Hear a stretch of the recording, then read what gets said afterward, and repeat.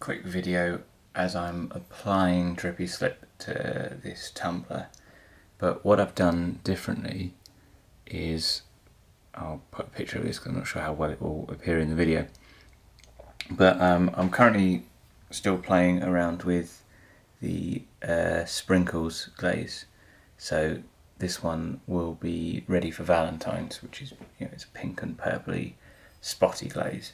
And I've got a previous video about it which I'll link to, but basically what it is, it's sintered chunks of one glaze. So you crush a glaze up and put it through a bisque firing, which is very similar to how you bisque clay in that it sets the glaze so that the glaze can't then turn back into a liquid glaze.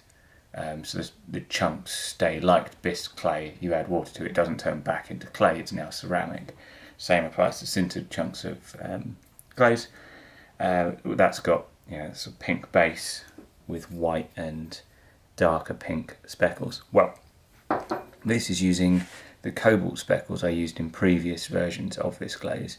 I had a white and blue spotty glaze, but these are in the clay itself, and I sieved them so they're less than 80 mesh size, possibly even less than 60, I can't remember. Anyway, point being that they're small, they're not that small, but they're small enough that they're sort of like grog. So essentially what I've made is glaze grog that will colour the clay with whatever the colourants in the glaze are, so long as they work. Like if it's something like a chrome tin, you'll probably lose that. But meaning I've got a blue speckle clay basically, and in here I have blue Speckled Slip. So I've done the same thing using porcelain slip, just so that it's a bright white, and I've marbled in a couple of other colours of blue slip as well, just so it's not purely spotty. I wanted something to break it up slightly, but yeah, so I just chucked a handful of the sieved cobalt dust into porcelain. And the nice thing with this is, and someone asked on Instagram, isn't cobalt in clay toxic? But the good thing is this is actually only, I have to check back on my notes, I think I used 1%, maybe I used slightly more than that, but it's not a lot of cobalt because it's in a glaze. It's very diluted, so it's not pure cobalt or anywhere close to it, but also it's because it's sintered into the glaze, it's locked in. So even if you would have a reaction to cobalt in clay, which I know some people have said they've mixed it in and then their skin's gone pretty terrible after long periods in contact with it, even if that's the case, this cobalt grog essentially won't do that because it's trapped within the glaze. So hopefully what this will do is this will give me little blue specks wherever the speckledy porcelain is. But I will rush this through the kiln, so this will be out in a few days. I might post the video now and do a follow-up, just in case anyone else wants to play with it, but also because I'm quite intrigued with the concept and I want to see what everyone's thoughts are. I mean, you'll see it soon enough either way, but yeah, hopefully I'll have fired results for you shortly, and I have very high hopes for this.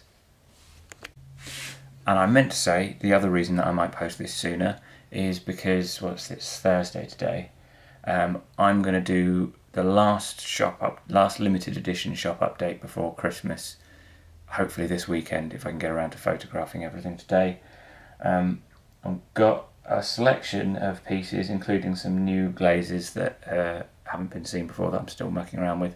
But what I'm also going to do is, I don't know if you can see the shelves so clearly in this video, but they're getting empty. And what I'm trying to do is, especially since I'm moving away from the KGM clay, I'm trying to just glaze everything, and then if it works, great, and if it doesn't, whatever, I'll just bin them.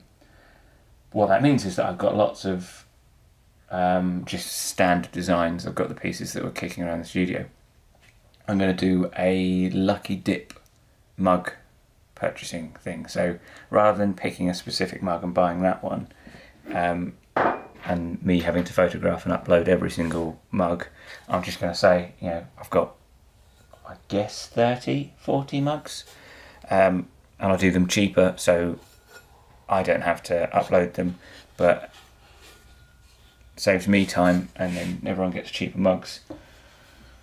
And yeah, I'll do that. So if you've got a mug specifically that you want, there will be limited edition shop update. The actual shop is going to go live again, probably not until the new year, just so I don't have to think about orders over Christmas, because even if I said to everyone that I wasn't going to fulfill them, they'd still sit in the back of my mind. So I'll have a much more relaxing Christmas if the shop isn't on. So I might wait.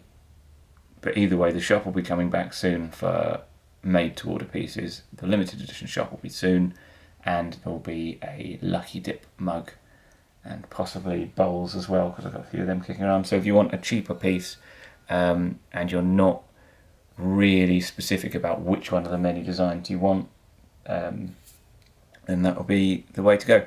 Just because I've got one here. So this is from the pile of mugs that will be included. You've got things like Pebble. This is on one of the white clays I was experimenting with. I really like this colourway. So this is Drippy Slippy, but the regular colours with the dark clay. Looks very 70s as far as I'm concerned. It's sort of that teal and brown go really nicely together. But it's a slightly different colour to normal, but I really like that one. Then there'll be dark clay, spare ones like Peacock Eye. Try and get it so you can see the design. But yeah, there's just going to be a real mix of stuff. Lots of stamped ones, some in the standard colours, some in experimental, but just my regular work plus a few experiments. And I'll probably do it so that if you specify a design, I'll do my best to get you one in that style if there is one. But otherwise, just luck of the draw, I'll pick one for you. They're all perfectly fine mugs, nothing wrong with them. I'm not selling any seconds, these aren't seconds. They're just looking at a pile of mugs. I can't be bothered to photograph them all. So save me the effort and you get a cheaper mug for it.